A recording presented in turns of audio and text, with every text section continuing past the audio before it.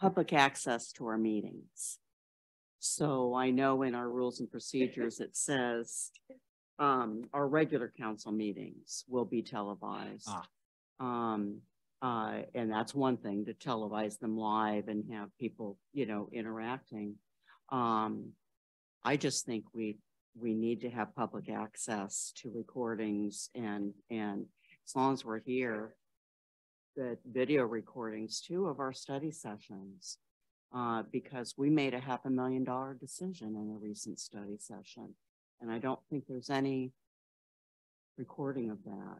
Was that the one that we? And that, to clarify it, I believe that was not intentional. That was a glitch. Oh no, it wasn't intentional. Right. No, it wasn't intentional. But I don't think we put the importance of, oh, it's just a study session. We don't make decisions there. And you know, we get asked about things that happen in study sessions, and I did hear, and I'm just going to share this. I did hear that there was word that we were playing up too much for the camera or something. And I just want to challenge people on that. You know, I tried not to take it personally, but because I'm personally so involved in what I do, it's hard to do that. And I don't think we need to make a blanket rule.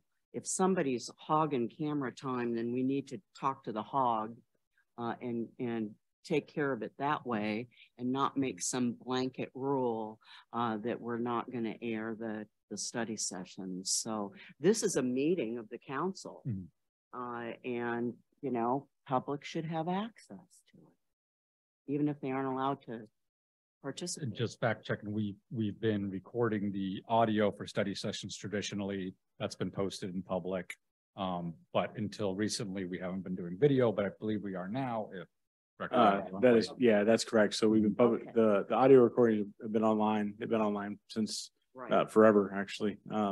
Even using the old recorder.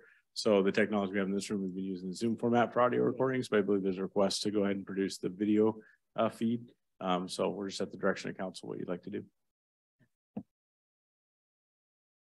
Weigh in. So I see 2 thumbs up there. When I see a thumb up. Jennifer, great point. Yeah.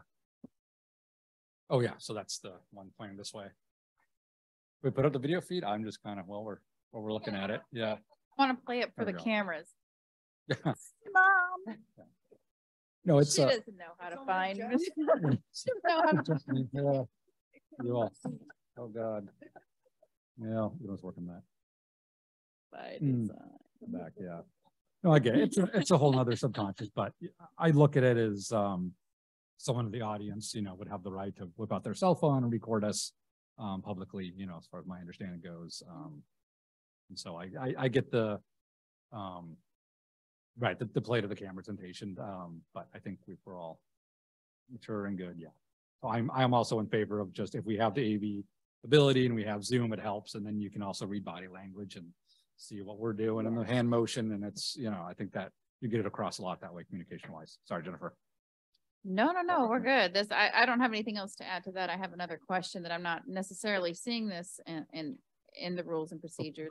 Oh, sorry. Want to close out the last item? Sure. Yeah, close out. So I'm seeing consensus that we're good with video recording. So Director Riley will. So one additional question: the Zoom codes have not been made public. Only reason that one meeting was made public because there was action in the study session.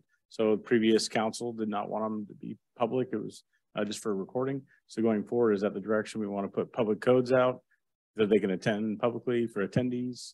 That's a good point. So BCAT, of course, broadcasts our general meetings, but not the study sessions. Yeah, and they they wouldn't need to. We'd be putting the Zoom codes out just like a normal Zoom meeting. They just have not been put out into the public. It's only like invite only that one meeting was available. So if that's the case, we'll put them out to the public. They're always invited, but the Zoom feed was not part of the study session. It was a recording function. I don't have a problem with making it public at all. I think it's a great idea. Perfect. The only and I'm in support too. The only caveat I see is that if the day comes that we ever want to move study sessions back upstairs to the conference room, IT wise, we'll have to figure out what that looks like. Yeah, we're not supporting that room right now Right. to be able to do that, but it could happen. Sounds good. Of course, we could always bring down the portable whiteboard down here if we want to jump to a whiteboard during a study session, so like the whiteboard.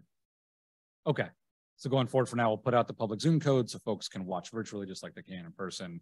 They will still not be able to participate during study sessions and give input, but they can watch and the recordings will be posted. Perfect. Thank you. I'll work with Lori and Christine. All right. Thank you, Director Riley. Jennifer, you have another item on